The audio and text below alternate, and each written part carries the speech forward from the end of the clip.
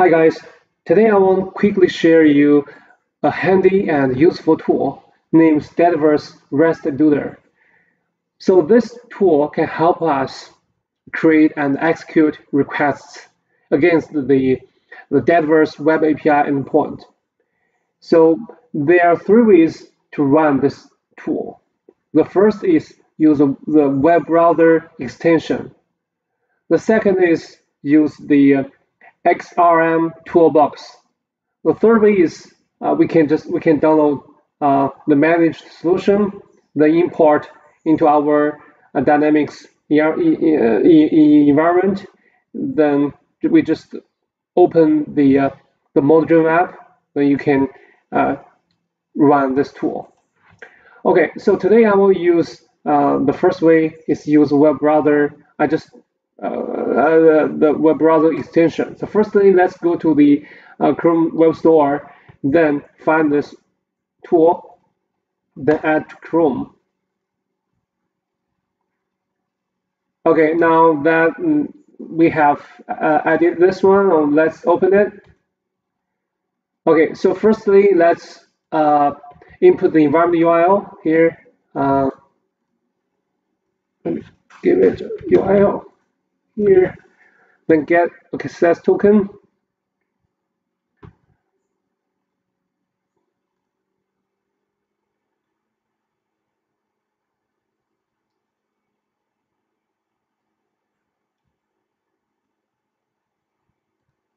Okay, now we have connected to the D365 environment.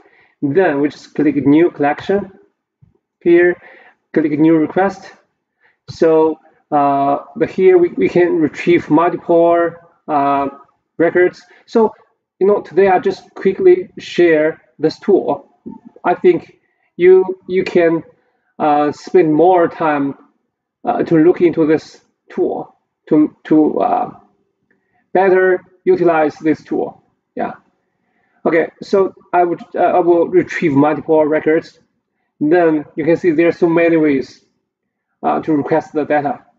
So for the configure, this is the configure. After we have finished the configuration, so all these other ways, they will be created automatically based on the configuration on this tab.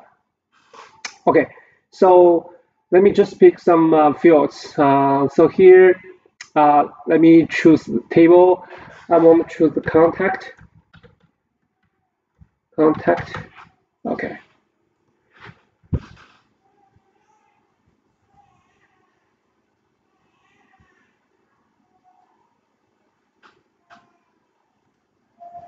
Then the column, I want to choose the account, the contact name. Okay, input name, just first name, username. Yeah, it's fine. That's it. Just for example, okay. Filter, maybe I can choose the status.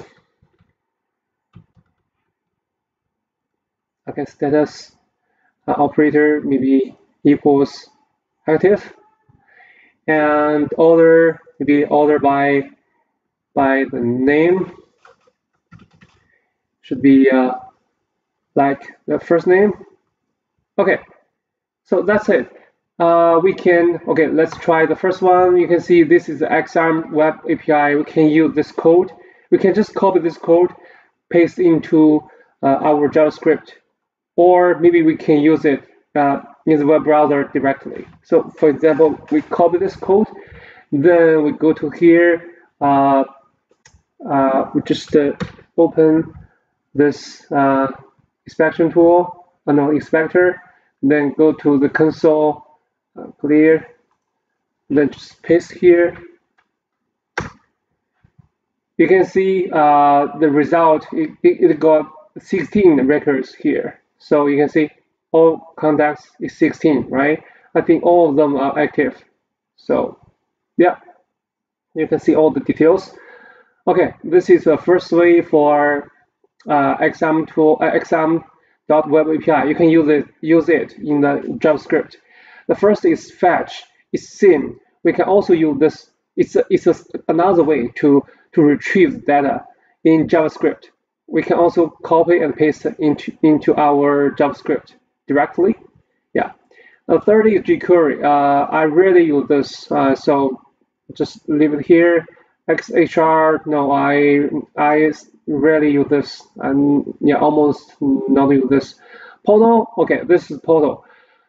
Portal, I didn't try this code, but it seems like it is supposed to be able to support our Power Apps portal. So maybe in the portal we can run JavaScript, right? JavaScript. So maybe if you have time, you can try to copy this code into the portal. Go to the form, like the web form. Go to the JavaScript section, then paste there. You can try to see if it works. I think it should be fine. It should work. Okay, the next editor. So it's why we will not use this result, because the code here, they cannot run in web browser in here in web browser, nor in Xrm toolbox, but it can work in Dynamics 365 environment. That means the result tab or editor can be used when you import the managed solution into your Dynamics 365 environment. Then you can use the two tabs. Okay, the next is Power Automate. This is very useful. When we create the Power Automate flow, sometimes maybe for example, for the list rules, sometimes we need to set up some filter, like filter, and select the columns. It's better for the system performance, right? We need it. It's not necessary to retrieve all columns. We can just pick some columns. So we can use this. We can just copy and paste there. Filter is same. We can just copy and paste. Yeah. And here, okay, all these rows we can just copy and paste. Very useful. The next is for fetch XML. Yeah, nothing special. Power query here and grid. So the grid here, that means we can see the retrieve results from this tab. Let's try it. Refresh. Okay, so you can see we have got the 16 records should be seen with the environment, right? So the column is what we have specified in the configure tab, right? So I think that's it. I think maybe just I think this tool is strongly recommended during our day-to-day job. Yeah. Thank you so much. See you next time.